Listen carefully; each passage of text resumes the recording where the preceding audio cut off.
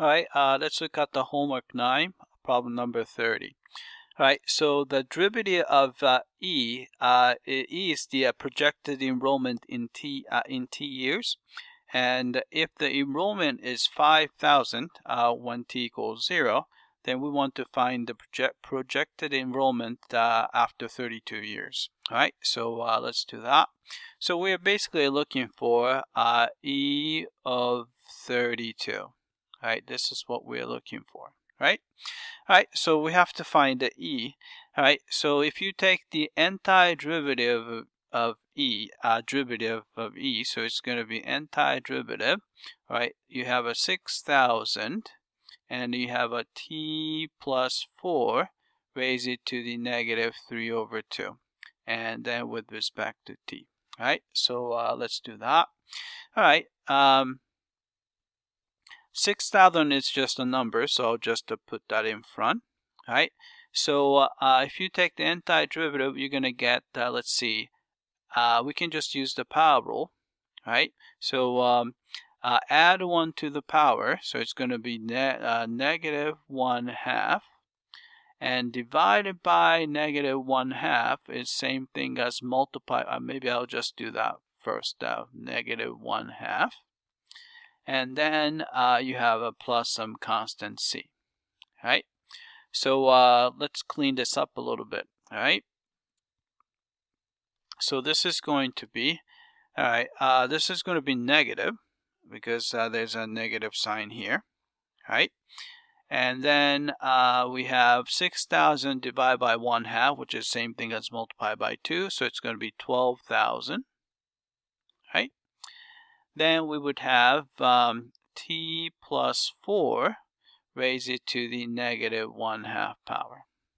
All right, then plus some constant C. So we have to find the constant C using the initial condition.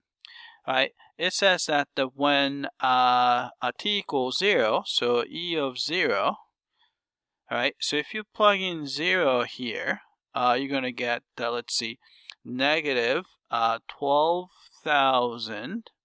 All right, here, if you plug in 0, so that's going to be 4 to the negative 1/2 power. All right, so 1/2 power is square root.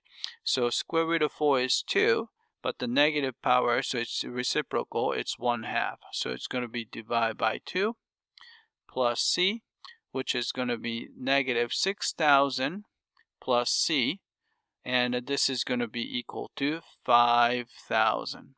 Right, because it's a enrollment is 5,000. So we can find C by simply adding 6,000. So C is going to be 11,000. Right, so we have a E.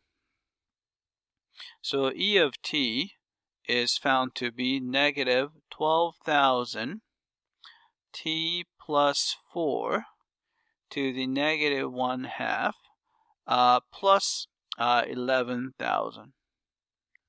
All right, so let's find the E of 32.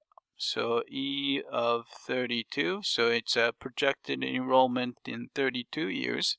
So it's going to be negative 12,000. And if you plug in 32, 32 plus 4, so it's going to be 36 to the negative 1/2 power plus 11,000. All right, so we might be able to do this by hand. So it's going to be a negative 12,000. All right, so 36, then take the square root, so that's 6, and the reciprocal, so it's going to be 1 over 6, and plus 11,000.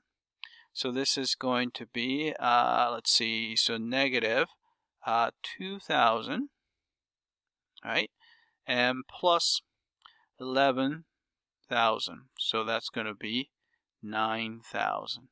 Right, so the projected enrollment after 32 years would be 9,000.